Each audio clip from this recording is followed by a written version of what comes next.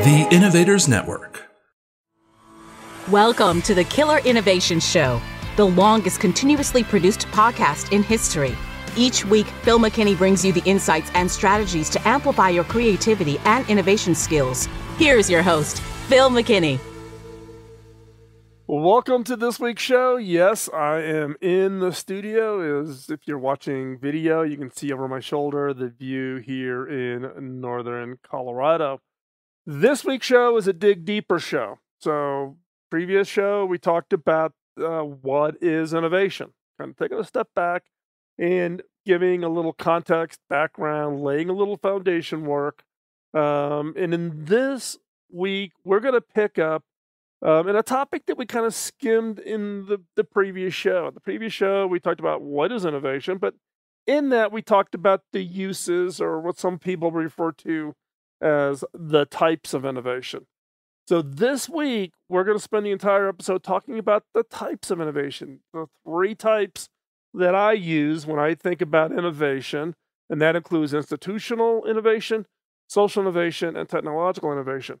But within each of those, I wanted to share with you a little bit of background and context around also funding models. The funding models across those are distinctly different, and you have to consider things. Now, in the future, we're going to get into more detail about how do you fund your innovations, how do you fund your ideas. So we're going to give at least a little bit of introduction in today's show. Now, beyond those three types, we are also today going to talk about digging deeper. It isn't just about having an idea in one of those three types, but it's also about digging deeper, really taking a look at what is the idea, who's going to get the benefit of it, and why should they care? So you want to stay all the way to the end? That we will cover at the end of today's segment. But before we hop into the segment, go ahead and like today's show, share it, subscribe, so that you don't miss any of the future episodes of Killer Innovations. And by the way, we're now in season 16. Yes, we've been doing this show since 2005. And you can hop over to killerinnovations.com and you can go back and search through the entire archive. Yes, all the way back to 2005. And so with that, I'm going to shut up here. Let's go ahead and let's jump into this week's segment. This episode is sponsored by Zoom. With Zoom, you can streamline your communication, collaboration, and creativity all in one place. Zoom is the market-leading platform that provides video meetings, voice, webinars, and chat across desktops, phones, tablets, and conference room systems. To learn more about Zoom and sign up for your free account, visit killerinnovations.com/Zoom.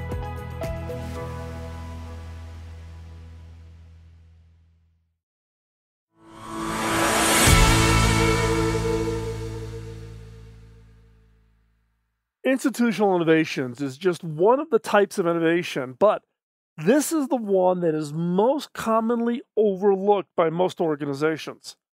We're all focused on other kinds of innovation, other kinds of things that maybe, the shiny object problem.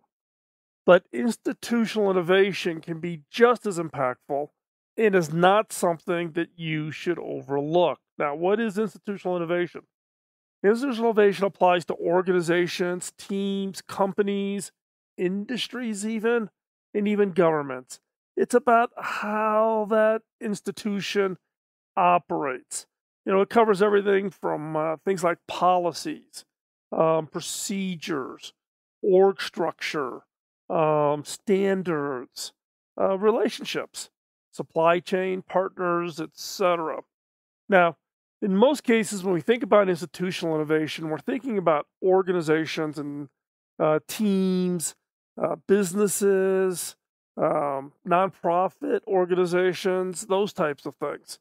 But it also applies to entire industries. Industries such as industry structure. How does the industry operate? Partnering, or what sometimes I will refer to as co-innovation opportunities within a given industry. Self-regulation, industries that come together to solve issues such that they self-regulate rather than having government regulation imposed upon them. That is all areas of organizations that can be impacted. Now, the question I get a lot about organizational decisions is, why does it get overlooked? Well, it's kind of the day-to-day stuff. It's kind of the thing that we just do. We have our procedures, we have our activities, and we don't go back and address them. We don't think about innovating them. In my career, working for very large organizations of hundreds of thousands of employees, one of the challenges you run into is what I call the corporate hairball. New policies, new procedures, new rules, new forms to be filled out. Just continue to add until you've got this corporate hairball. And nobody ever takes a hair off the hairball. Everybody's good about adding one on. Nobody ever takes one off in this process. So, focusing and challenging your innovation efforts about how to improve the organization, organizational innovation, can have a huge impact. One story: taught an innovation bootcamp course at HP, where I was the CTO at the time.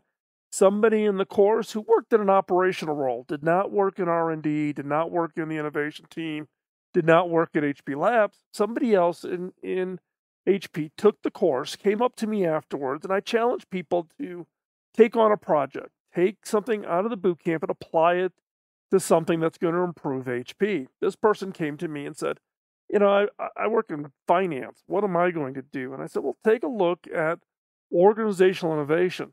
And they went off and they challenged the kind of status quo on how expense reporting was done, the forms that employees had to fill out in the process of getting your expenses approved throughout all of HP. Now remember, at this time we were 200,000 plus employees in 135 countries. You can imagine the complexity around expenses. This person really went after it and took total time for an employee to fill out an expense report from about 40 minutes average, filling in all the forms, Xeroxing your receipts, stapling them or faxing them or scanning them in to be sent in. They took what was 40 to 45 minutes and took it down to 20 minutes, half the time. Now think about that. 20 minutes times how many trips every employee took times more than 200,000 employees. The impact was huge. It was massive. The person won a recognition by the CEO, got a big bonus. Do not overlook organizational innovation. Now, how do you fund organizational innovations? What's the funding model around this? Well, there's a couple different ways. You could be an entrepreneur. You could go off and write an application to do expense reporting that is more efficient, and you sell them to corporations. So you can do it as an entrepreneur, which means you're going to go out and you're going to find angel investors or venture capitalists or maybe even get a customer to fund it. Or you're going to go do an incubator like Techstars or any of the other big incubators around. That's one way. The other is to be an intrapreneur, an entrepreneur that's inside of the organization. So if you work inside of an organization of any size, you can be an intrapreneur. You're the one coming up with all these great ideas, and the funding model then is to search out formal funding. Maybe there's dollars set aside for funding innovations or new ideas, or informal funding. Go fight for budget dollars. Go get a manager to support or endorse the project that you want to work on. So those are primarily the two funding models around institutional innovation. So again, institutional innovation is one that commonly gets overlooked, but shouldn't, because the impact it can have on any organization, a small team of 5 people to organizations that are hundreds of thousands of employees operating around the world. Institutional innovation can be huge. Do not overlook it, and don't get intimidated by the funding model. It takes work, but trust me, it is worth it. Social innovation has also gotten a fair amount of attention. It gets driven by the social priorities that have come up in everybody's mind. And what do I mean by social innovation? What I mean by social innovation are those innovations that have some form of positive social impact. Now, that includes things like employment or quality of life or serving some form of social purpose like the environment or equality, whatever the social agenda. Clean water is one that I've been involved in a lot over my own career. Now, the social innovations are numerous. They are uh, uh, widespread, and it's driven a lot by the innovator's passion. If you are interested in the environment, specifically clean water, then work on ideas and generate ideas that you are passionate about that are going to solve those social innovation needs. Another way to think about social innovation is it may not be standalone. It may actually be part of other innovations. So you may be working on an innovation inside of an organization, what we call institutional innovation, that then also looks at employment, of how do you employ or add diversity to your employment model around an institutional innovation. That's valid too. So social innovation is not just standalone, but can be used or influenced across the broader set of organizations. Now, there the range of social innovation can be varied. It again, it's tied to what you want to be passionate about. Likewise, funding social innovation, the funding model, typical funding model for social innovation, can also be very wide and come from a variety of different areas. There can be what we call social impact investment. And these are from people who are less concerned about some form of equity return. Like I want to get 3 to 5 times my money in 5 to 7 years. That's kind of the rule for venture capitalists. Social innovation, that's not the measurement for social impact investors. Social impact investors put money in because they're also passionate about that. And it's more about seeing what that impact is rather than getting a return. So finding those people who are passionate about the same thing and getting them sold on what it is your project is, that becomes effectively the funding model you should think about. Another is the traditional angel and VCs. These are people who are going to look for a return. Now, it may not be the same level of return. They're not looking for 3 to 5 times their money. They're looking to, get normal market returns, 8% a year or whatever their target is. And those, though, you still need to find those people who are looking for a return, but less of a return, but who also see the social benefit, see the social impact for the social innovation that you want to propose. And then the third area is grants and awards. Grants coming from government agencies, foundations, philanthropists, uh, NGO organizations, World Bank. I've gotten funding from all of those. I did a fair amount of work in World Bank, and they can be very, very supportive of funding models that don't match any of the other cases. So you have to get a little creative when you're working on social innovation efforts. You have to get creative beyond just the traditional knocking on doors, showing a great presentation. This is a passion sell. And look, social innovation is becoming more and more important, both as those areas that we are all passionate about, or if we all innovated in social areas, social impact areas, social innovations that we are passionate about, we can have a phenomenal impact on the world that we leave for our kids, and in my kids, for my grandkids. In this case, though, you got to get a little creative. The funding models can be a little bit different and they can be a little challenging, but finding like-minded people and convincing them of your interest and your passion, you can create social innovations that will have huge impact, that will change the world and leave the world a better place. Now, technological innovation is the one that we most commonly think about. It's the shiny object. It's the new gadget. It's the new technology that we will get excited about, whether it's a new mobile phone or a new tablet or a new camera or a new piece of software, whatever it is. Now, the technological innovations, though, are not just tied to the gadgets. They can be technologies that apply in different kinds of ways. It could be scientific know-how, could be chemical in the nature of new pharmaceuticals. It could be the technology of a manufacturing process. Now, many people think that the manufacturing process should be a institutional innovation, but if that process involves a certain level of science, technology, expertise, we classify that as technological innovation. Now, in many cases of the technology innovations, it's around some form of unique combination, the unique set of expertise and background, and putting that together in a very specific way that creates something new, something different, something that didn't exist. Now, those elements all may have existed, so it doesn't like you have to go invent the technology from the ground up. This is a innovation area where in many cases it may just be connecting the dots.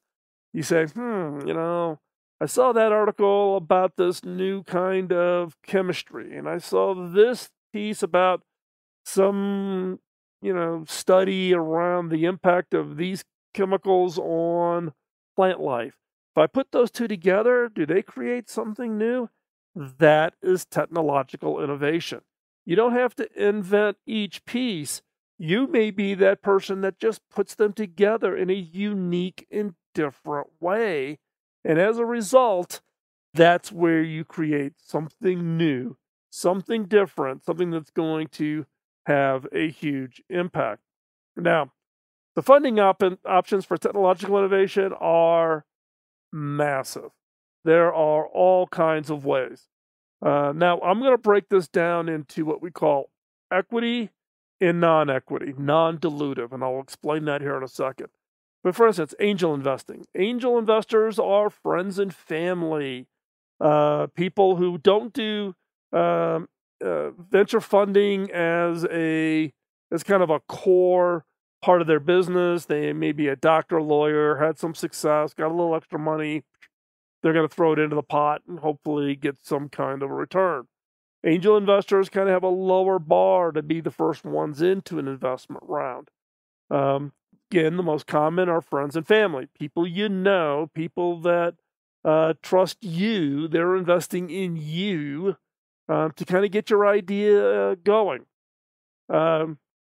Next is venture capital. These are the professional investors who invest in companies that are trying to create new businesses, new startups, new markets, new technologies.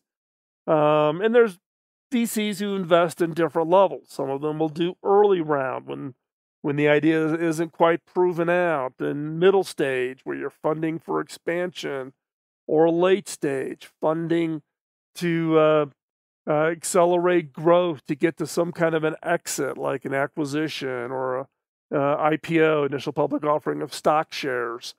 And so VCs cover all that. Now, VCs are equity. Angels are also equity. You're going to sell a portion of your company in order to get that money. Another option out there is corporate venture capital. So these are big, large corporations who set up a venture capital arm, who make investments, but their model's a little different. They're going to invest in areas of interest that could impact their corporate entities. Maybe they're going to invest in a small company because that company could deliver some technology that they could use they could have a positive impact downstream. So corporate venture capitalists being a little bit different when it comes to technological innovation. You could just get customer funding. Get a customer, sell them on the idea. They fund it because they want to buy it, because they want early access to the technology. The benefit of customer funding is in some cases, you can structure that to be non-dilutive. You keep control of your company, but the customer gets it. They pay you. In many cases, it's structured like a consulting agreement, etc. But that's one way to fund many technological innovations. And I would do these types of investments all day long at HP, where a small startup had a really great idea. It wasn't quite proven out. And it didn't make sense for HP to acquire it because it benefited from having broader industry support than just one entity. So in that case, we would just make a little investment. Now, I was never big on equity investments, but I would make these kinds of customer investments where I would invest and in return get priority access to it, be able to use it first, be able to launch with it, those types of things. And then you got grants. You can do things that are non-dilutive, like SBIR here in the United States. It's called Small Business Innovation Research Grants. They're given by the U.S. government. Many other governments do the same thing, where they'll fund a really early stage idea because of its potential positive impact. Maybe it's funding to create jobs. There's some other driver for it, and it's non-dilutive. You get the money. You do not have to give up equity. So with technological innovation, it's the shiny object. It's the new thing, not just tied to gadgets. Remember that. Technology can have a play from a chemistry perspective to a manufacturing process to all kinds of things. But technological innovation is the one where most people, when they think about the word innovation, that is where people are innovating today. And the funding models are just as varied. In fact, in the case of technological innovation, funding is more prevalent. It is still hard. It's something less than 1% of companies that have an idea ever get funded. So just be aware that when you come up with the technological innovation, you are going to have a hard slog to get that funding. Find people who can help you, find people who can support your idea, find people who can open up doors for you is key to success when you're looking at funding your ideas, especially in technological innovation, because it's such a crowded field. Everybody is developing those. Now, when you think about the types of innovation, so we've talked about institutional, we've probably talked about social innovation, we talked about technological innovation. You have to be careful from the standpoint of just thinking, okay, I've got this idea and I bucket as a social innovation, or I bucket as a technological innovation, or as institutional innovation. You have to dig deeper. You got to dig deeper to really think about the elements that determine kind of, is this idea really interesting? And the way I think about these is I put them into three chunks, I guess is the best way to describe it. Three elements that I think about whenever I'm thinking about a new idea. First out is the what. What is the idea? What is this thing? Is it a particular process to improve expense reporting? Think about that and kind of figure out what the box is. Write some text, describe it in such a way that people kind of get an idea of what that is. What is it? What is this innovation that you are proposing? The next chunk that I think about is the who.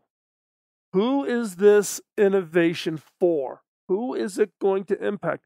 And what are their drivers? Why would they be interested in this thing? What is it that that defines them as unique? So in the case of, I'm going to create an innovation that's for institutions and organizations, they're going to improve their expense reporting.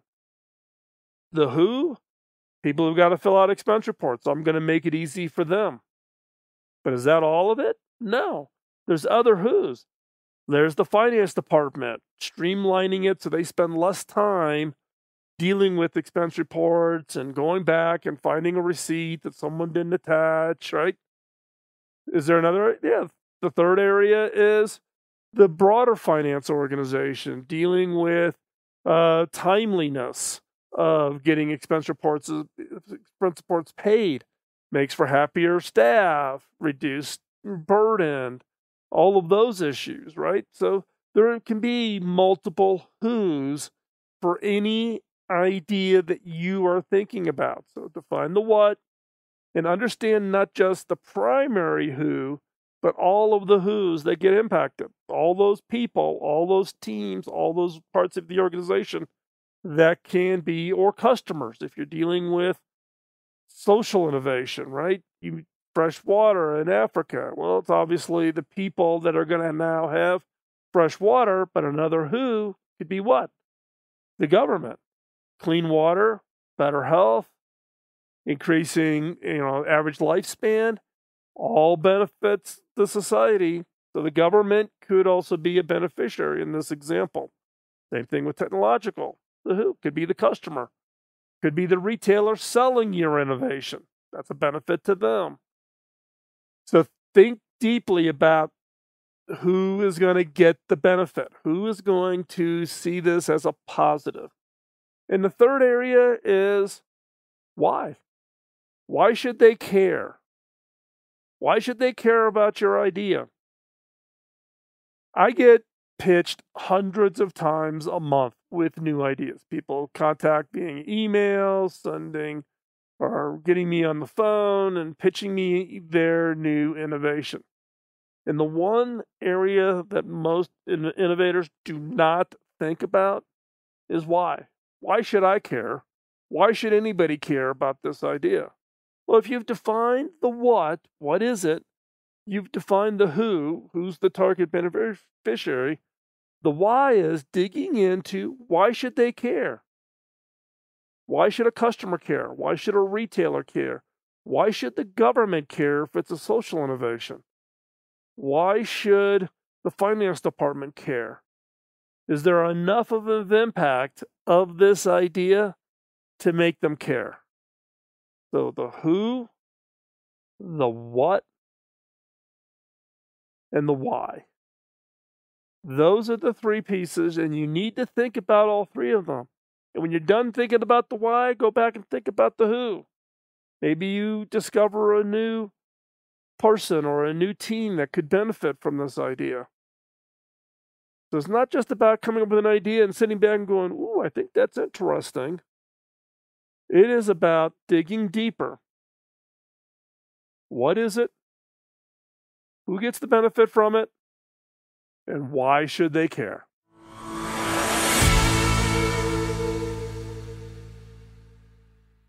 Thanks for joining me today in today's show. Hope you found that beneficial as we talked about the three types of innovation: institutional, social, and technological. Don't get hung up on the technological one. It's the one that people tend to think is pretty sexy, but you can have just as much, if not more, impact by looking across all of the types of innovation and thinking about how you can solve the problems that people are facing today. If you'd like to get more experience about how to apply all of this within your organization or within your team, or to learn it as a skill to advance your own career, check out the Disruptive Ideation Workshop. It's disruptiveideation.com.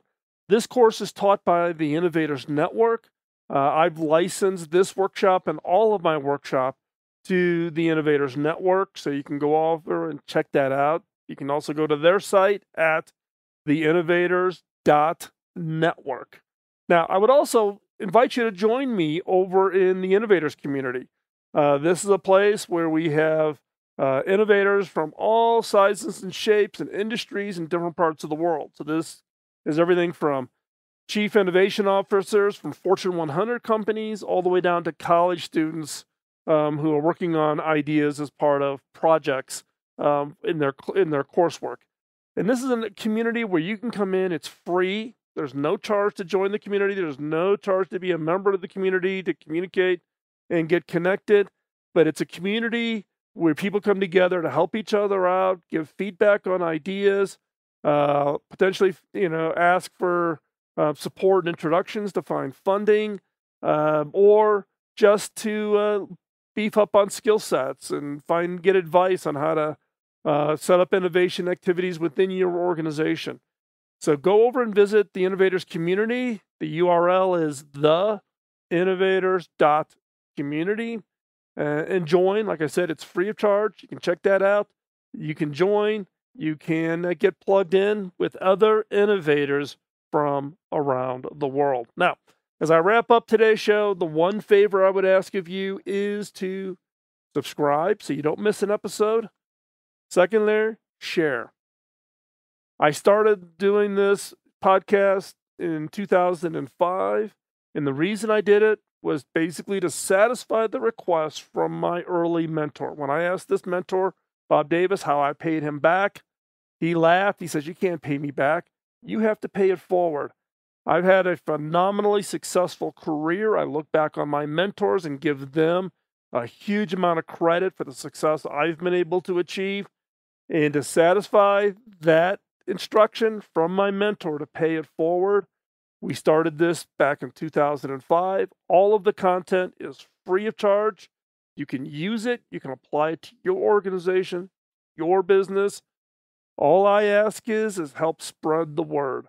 Share this with others by helping me pay it forward and sharing today's episode so that they can find it, enjoy, benefit from it, and they can have better and larger, impactful innovations coming out of their ideas. And with that, thanks again, and we'll talk to you next week. Bye-bye. Podcasting nonstop since 2005, this has been the Killer Innovation Show on the Innovators Network. This show is distributed by the Innovators Network.